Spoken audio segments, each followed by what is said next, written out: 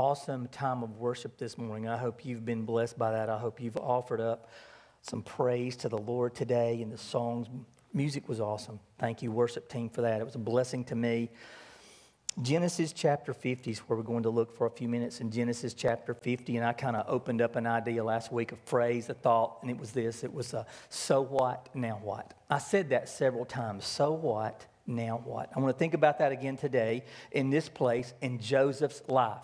We talked about last week, we were going to look at Joseph a little bit, and I actually kind of start out here at the end of his life. There's something important for us to know. It goes with every song we just sing about the goodness of God and God running after us and about Him being with us and us never having to be alone and knowing that and understanding that. We were singing that song, and I was just reminded of a picture I have in my office at home, and it's just a little portrait I bought a long, long time ago, and it's a picture of a bucket hanging on an old well where you pump the well, and the little caption said, Lord, I crawled across the barrenness, even afraid to even ask for one drop of refreshment.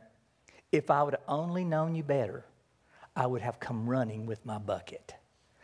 Sometimes we just need to know that place to run into where God is for us and not try to run from Him so much, but to run into Him. In Genesis chapter 50, I'm going to read about verses 15 through 26, the very last words here in the book of Genesis. And we're going to hear about some things from Joseph's life, and we're going to talk about Joseph a little bit, and kind of with that thought for him, so what? Now what do you do with it? Now I want you to think about that for life, for every one of us, because we all have somewhere right now, every one of us is living in some kind of situation that's kind of, so what? We have stuff we deal with, stuff that's hard, things that come into our life, comes into our world that is difficult, and what God keeps saying to me, okay, now what? Now what do you plan to do with where you are? And Joseph has a lot of those in his life. He has a lot of things he has to deal with in his life. It seems like an overabundant supply of circumstances. And we think about circumstances, and here's where I get with some of this, is so often we want to judge God by our circumstances. Rather than through eyes of faith, let that be the judge of the circumstances. And that happens a lot for us because the world kind of caves in and we start saying, where's God? What's going on? What's happening here, God? Because this is not working out quite like I thought. And it's kind of one of those so what kind of moments. What are you going to do with that now? Where are you going to be? Joseph understands that. Joseph lived that his whole life. And I'm going to tell you something. Joseph's life didn't quite turn out like he thought he had planned it to. This didn't quite go. But he understands something in this whole thing. And you're going to hear this phrase, God meant it for good. God meant it for good. Let's just listen a minute. Genesis 50:15. When Joseph's brothers saw that their father was dead, they said, what if Joseph bears a grudge against us and pays us back in full for all the wrong which we did to him? So they sent a message to Joseph saying, your father charged before he died, saying, thus you shall say to Joseph, please forgive, I beg you, the transgression of your brothers and their sins, for they did you wrong. And now please forgive the transgression of the servants of the God of your father. And Joseph wept when they spoke to him. Then his brothers also came and fell down before him and said, behold, we are your servants. But Joseph said to them, do not be afraid, for am I in God's place? As for me, you meant evil against me, but God meant it for good, in order to bring about this present result, to preserve many people alive. So therefore, do not be afraid. I will provide for you and your little ones. So he comforted them and spoke kindly to them. Now Joseph stayed in Egypt and his father's household, and Joseph lived 110 years. And Joseph saw the third generation of Ephraim's sons, the sons of Machir, the sons of Manasseh, and were born on Joseph's knees. Joseph said to his brothers, I'm about to die, but God will surely take care of you and bring you up from this land to the land which he promised an oath to Abraham, to Isaac, and to Jacob. Then Joseph made the sons of Israel swear, saying, God will surely take care of you, and you shall carry my bones up from here. So Joseph died at the age of 110 years and was embalmed and placed in a coffin in Egypt. Father, we thank you for your word that we can read today. Lord, for your presence we feel and know in this place where when we come together as Solitude Baptist Church and we assemble together in this room, and as we sing praise and we sing honor and we sing glory to you, God, your presence is known greatly, and we thank you. God, we lean into you today, and we ask, God, you speak to us. Open our hearts, our minds, our worlds, God, so that each one of us, as we live through this day and we face the challenges that today has, God, may we look and see and know you first and foremost. You're above everything. You're in everything. You're over everything. And God, you're going to bring about, as Joseph said here, God, you're going to bring about that which is good. I believe that through every circumstance, through every trial, through every difficulty we face, God, that's who you are. So may we glorify you. May we bring glory to you in everything we do. We thank you. In Jesus' name we pray. Amen. In the last several weeks, Karen and I have finished reading a book that Rod Bryant had recommended to me some time back by Max Lucado. It's a new work he's done. And the title of that book is simply this: You'll Get Through This. You'll get through this. And all through the book, he's kind of helping you framework, and he uses a lot of stories from the life of Joseph to do that framework. And there's a story that he shares in there. And I want to read part of that to you because I want you to see and I want you to feel this lady's heart, just where she was in this moment of time, and then we're going to move into Joseph's story and look a little bit about him. Her name is Kristen Taylor, and here's what he wrote. He said, here's from her journal, and here's what he just put right into the book from her journal. Multiple hospital stays with my daughter were exhausting, but I held faith. Losing Brian, my husband's family members, one by one until only one was left, who was then diagnosed with stage 4 brain cancer, was incomprehensible, but I held faith. Being hospitalized 7.5 weeks with placental abruption was terrifying, but I held the faith. I held to a faith that God works for my good, and I thought I did not necessarily understand all the trials, but I trusted God's bigger, unseen plan. God and I had a deal. I would endure the trials that came my way as long as He acknowledged my breaking point. He knew where the line was drawn. I knew in my heart He would never cross it. He did. I delivered a stillborn baby girl. With my daughter Rebecca still at home on a feeding tube and her future health completely unknown, it was a foregone conclusion that this baby we so wanted and loved would be saved. She wasn't. The line in the sand was crossed. My one-way deal with God was shattered. Everything changed in that moment. Fear set in, my faith began to crumble, and my safety zone with God was no longer safe. Here's what he shares that story to help us understand. Every one of us goes through times just like that. And we look at them, and if we're not careful in our situation, wherever we plug our place, we begin to look at those places, and we try to start to somewhat have a place where we say, and people do this all the time, bargain with God. I will if you'll do this. We want to put our proverbial blanket out and see what's going to happen. And it's what he says, here's where I'm going to be if this is where you will be. I want to tell you this and try this into this story from the life of Joseph. We catch Joseph here at the very last days of his life. And here's what I want you to know about Joseph. His whole life from very early on, when he was born, he was just a few years old when his mother had his brother Benjamin.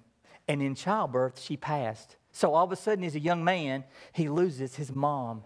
And then all of a sudden, God placed this dream in his heart, this belief in his heart. And he gave him these dreams about what was going to be one day. And so he shares those dreams with his family.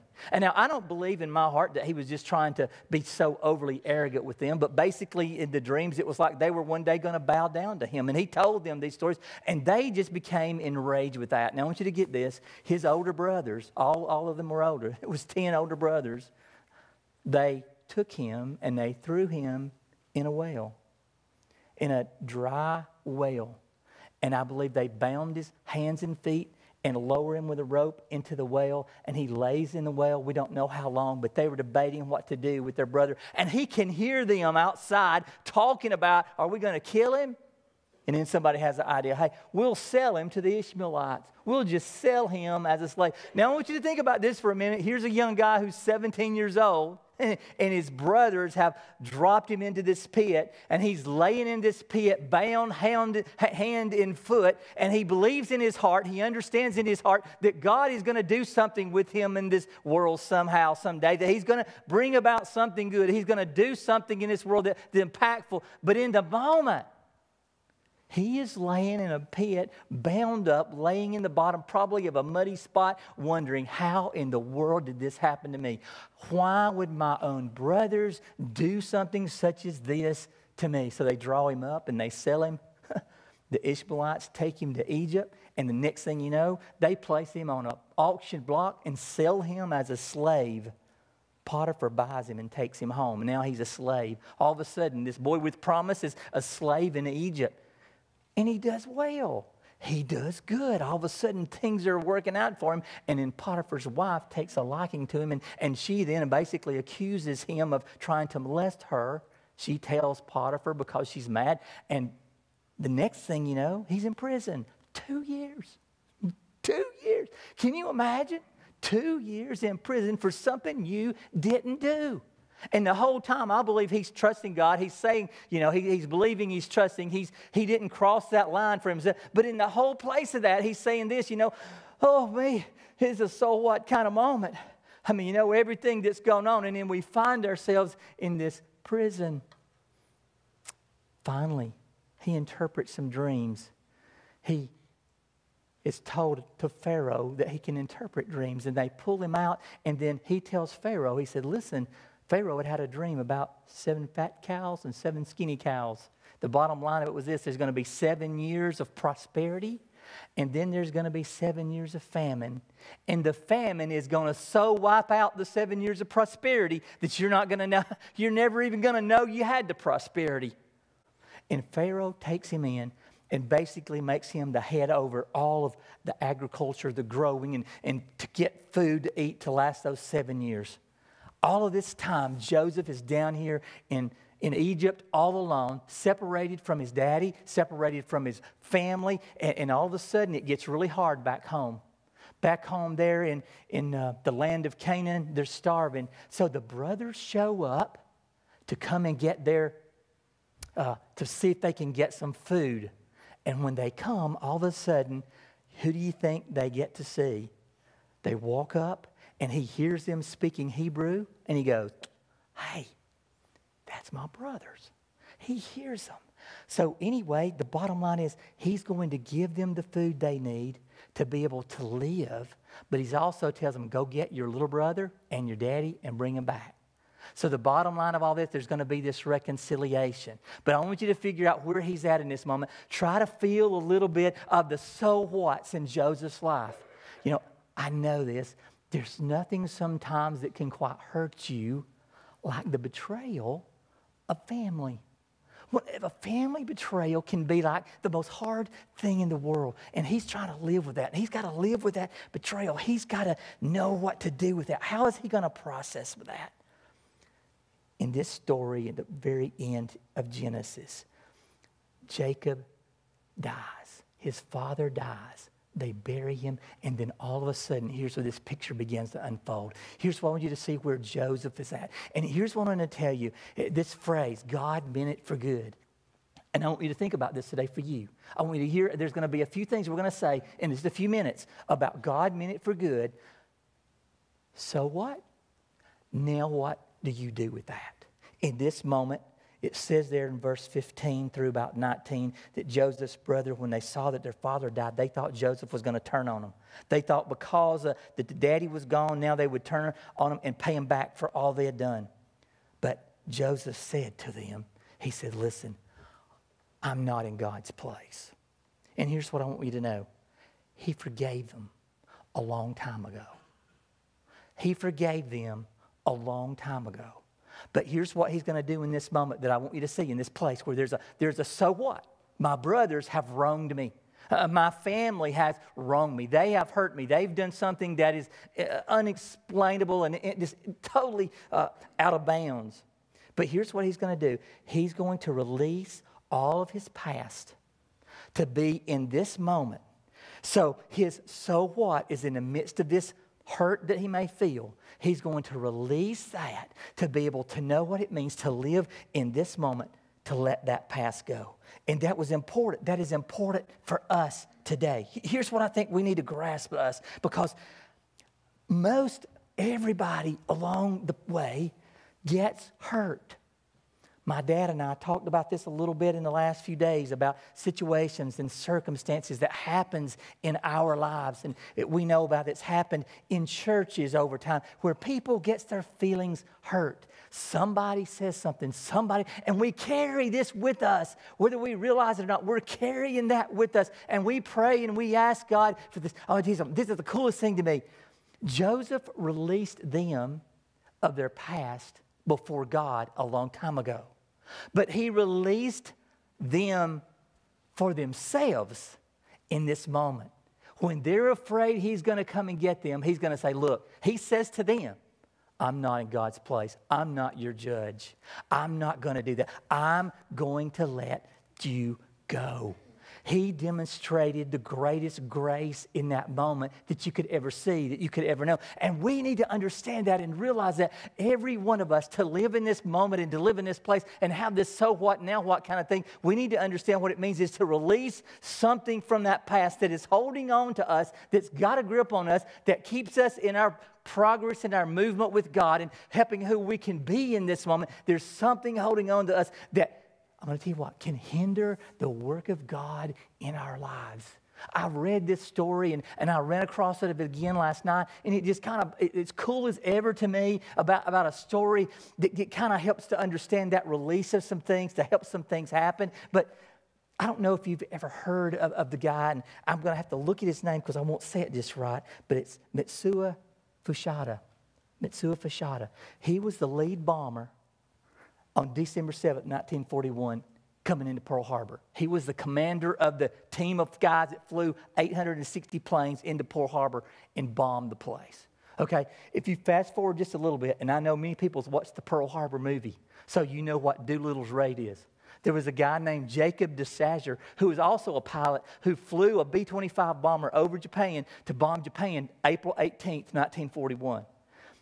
His plane went down, and he was placed in a Japanese POW camp. And while he's in a POW camp, every day they were abused and mistreated. And someone was able to get to him a Bible. And he took that Bible, and he began in Genesis, and he read the Revelation 3 times through that Bible. And he read that Bible, and he read that Bible. And in the midst of reading that Bible, he was saved. I mean, he was saved. You understand me? I don't mean he just got a little religion. I mean, he got his heart changed. So all of a sudden, he started changing the way he dealt with the prisoners, or the people that was imprisoning him. Because when they would come to get him, he would be nice to them. And he was he prayed for them, and he let them know in his way that he was praying for them. And all of a sudden, man, his heart had a change. A few years later, the war ended. He was set free. He come home to America a changed man. Man, he flew into that war one man. He come home a saved man. And he was so saved, he just began telling everybody about his plight in a prison camp. He wrote a pamphlet, and he would travel around and tell everybody what happened to him. And people were fascinated by his story and that. And all of a sudden, he said, I have to go back to Japan. He went to Japan as a missionary after they had been the ones to bomb him. Well, that's where the other fella, Fuchida, gets involved.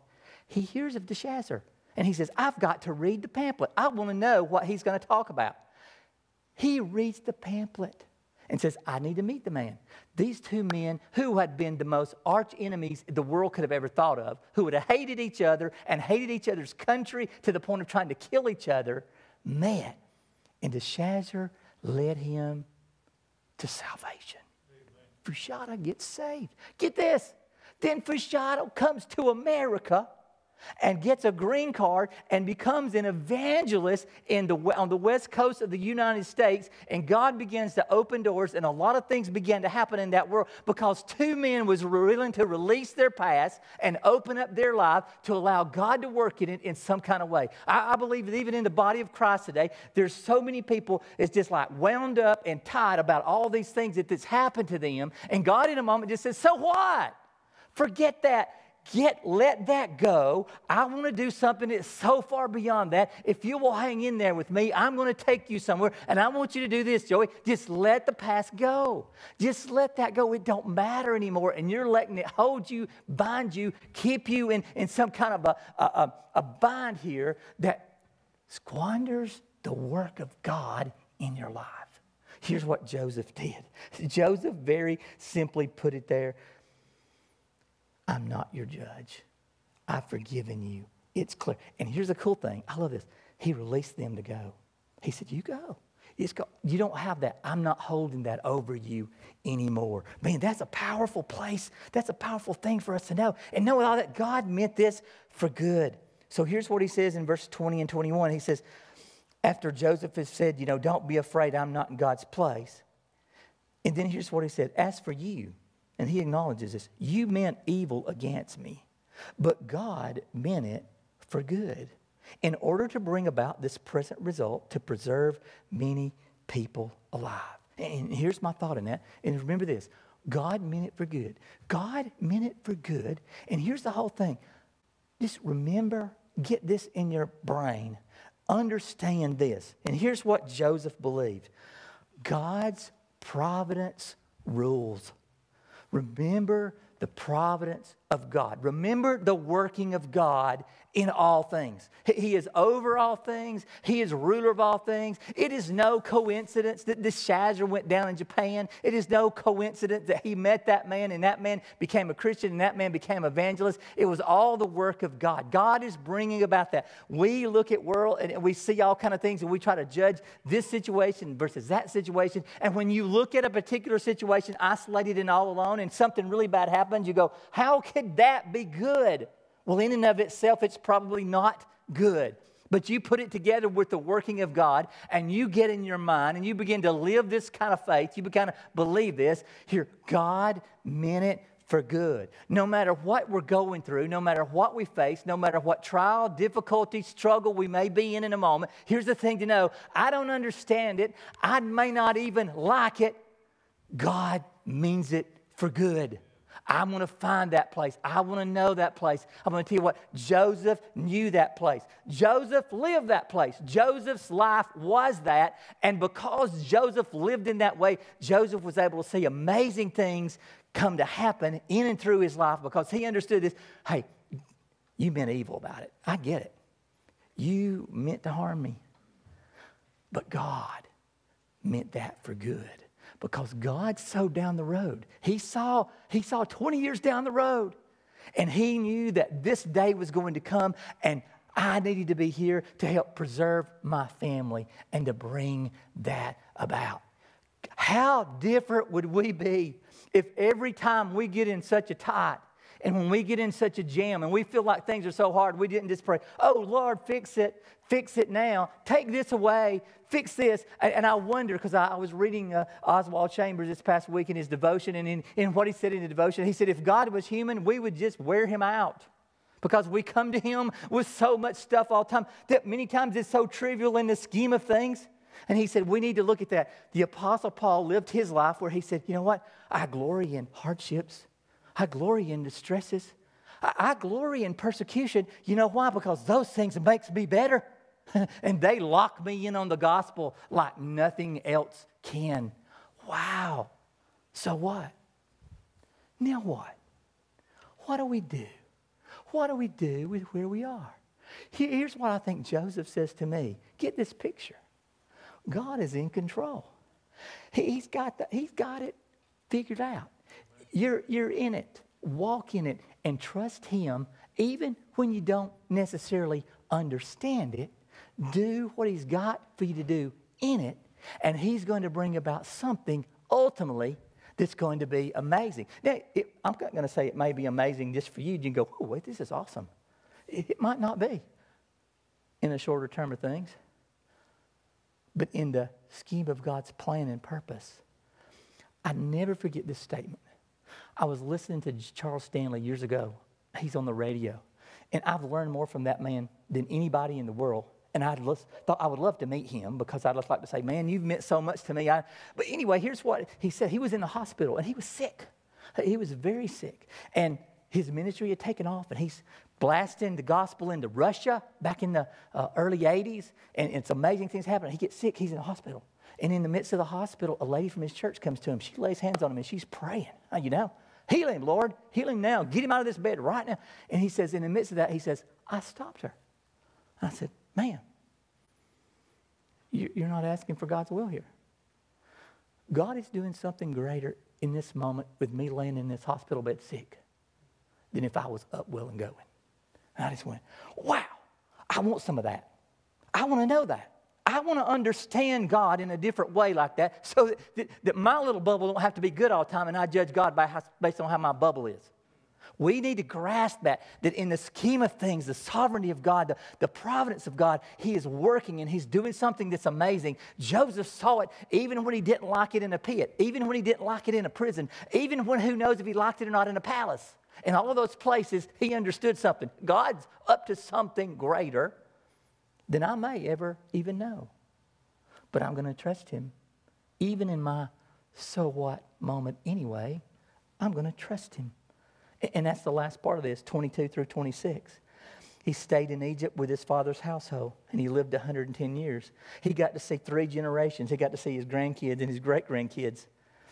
And then Joseph's brothers said to him, when he said to them, I'm about to die. But get this, when he's about to die. I highlighted this morning in orange in my Bible. I'm about to die, but God will surely take care of you. Not Joseph. You know what? They kind of got the hang of Joseph, and they got the lock in what Joseph could do for them, didn't they? And they was worried about losing that. But he said, look, I'm going to go, but God is going to take care of you and bring you up from this land to which He promised an oath to Abraham, to Isaac, and to Jacob. And then Joseph made the sons of Israel swear, saying, God will surely take care of you. He wanted them to say it. God will take care of you.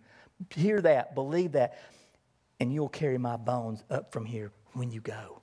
Here's the thing, I want you to listen. He knows back in chapter 46, this is really cool to me when I saw this morning. Listen to chapter 46, verse 2, 3, and 4.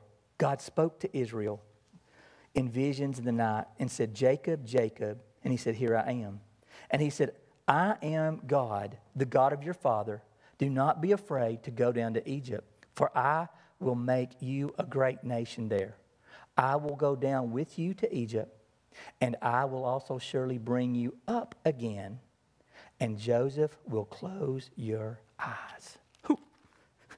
God had made a promise to Joseph's daddy and to Joseph's granddaddy and ultimately to Joseph that I'm going to be with you. I'm going to be with you.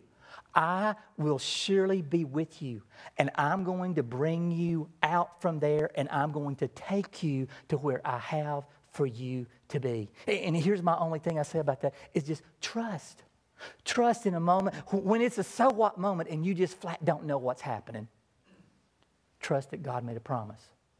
That God made a promise to bring salvation by grace through faith to your soul. That by the blood that Jesus shed on the cross, He brought salvation to your soul. And you can know this, I am secure in the hands of God. He is with me. He's going to take care of me. He's going to see me through this. I don't know how it's going to look. I don't know what's going to come of it. Here's what I know. God made me a promise. He placed His Spirit within me. And here's what I'm going to say. Trust Him. Just trust Him. Wherever you're at in this moment, just trust Him. Just trust Him. That's the now what? So what do I do? Trust Him. I read this week, and I want you just to hear this. It's been powerful to me. A football coach come up with this some few years back, and he just titled it, Hold the Rope. Have you ever heard that? Hold the Rope. And the bottom line of this is something that he taught his team. And so, man, when I got into that in the last few days reading that and thinking about that, that's kind of where I feel in this moment with our whole so what, now what kind of place. And here's what he said to them. He told his team, he said, whatever it is that's before you that you're supposed to do today, I want you to do that with all you got. Whether that's run, it's time to run. Whether it's time to work out, when it's time to practice, when it's time to play, I want you to get this in your mind. You're holding the rope. You're holding the rope for your teammates. You're holding the rope. So the guys blocking, they had to learn their job. Hold the rope. The guy running has to carry the ball.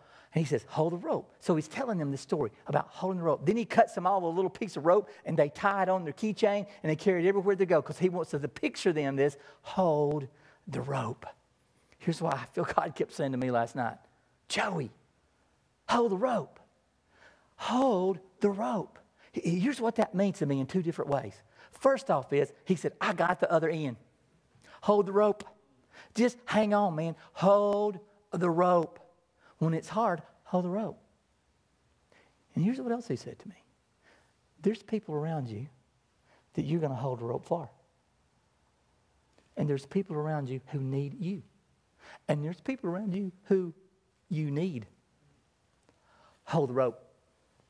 And I could hear that, hold the rope. And I thought about that. And I believe this. I believe this with all that I got. The staff at this church holds the rope for each other. They hold the rope.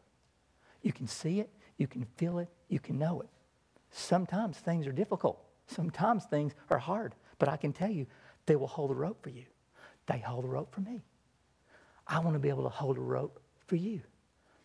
Who is God going to put in your path that he's going to say, in the midst of all the so what, you're going to hold the rope. You're going to hold the rope for somebody. You're going to hang on to them, and you're going to let them hang on to you. So you're going to help walk them through this. Here's something we want to try to do. We want to try to get 3, 4, 5 people together to create some smaller kind of community, 2, 3 people, 4 people, and grow a relationship, study the Bible, and hold the rope. Hold a rope. Be a lifeline to each other. And when somebody's going down, hey, you just tell them, hold on the rope. I got you, buddy. Hold on. We need people who want to be able to be that for others. Be a Joseph for other people. Because I'm going to tell you what, if there's anywhere we should know this, if there's anywhere in the world one human being ought to know this whole concept, it's not on a football team, but is in God's house. God's house ought to be rope holders for each other. And to do that, that means there's connection that goes on. There's life that goes on. And when one is slipping away, the other one knows it, and you know how to reach there and hold them.